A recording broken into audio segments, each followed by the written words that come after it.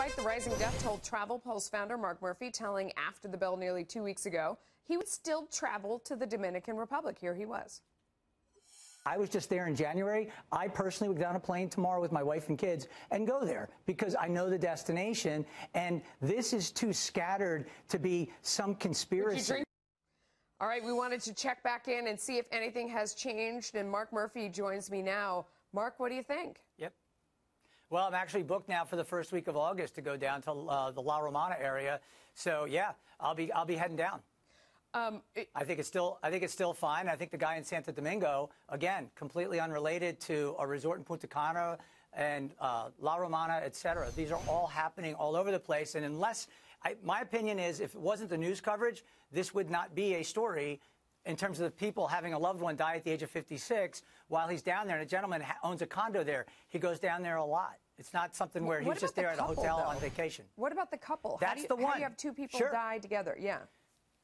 That's the one when we spoke last week. That's exactly what I said. That's the only one that raises questions, but we don't know until we get the toxicology. Did they take something that was laced with fentanyl, let's say, in a drug? We have no idea. And so right now it's all conjecture. Because the FBI and CDC are there on the ground, to me, that is the key. Let them come out and tell us what's actually happening. And you wouldn't just wait until they're done. I mean, you wouldn't just stay away from the island. There are plenty of places to go. Wait until the FBI and the CDC have their findings and then go.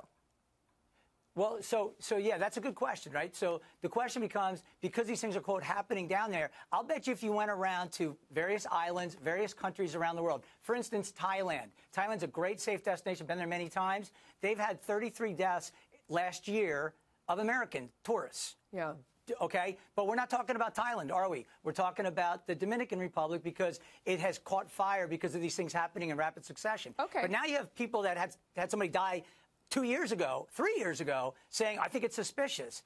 That's stretching it a little bit, in my opinion. Okay, so what advice would you give then to the local government or the hotels to wrap their arms around this? Because even if it isn't fair, no matter how, it still is, it's a huge story. People are talking about it. I mean, I was walking around in North Carolina this week, and there were people in the streets talking about why would anyone go there right now. They were having conversations among themselves. So clearly, at the very least, they have managed the PR of this very poorly. What would you tell them?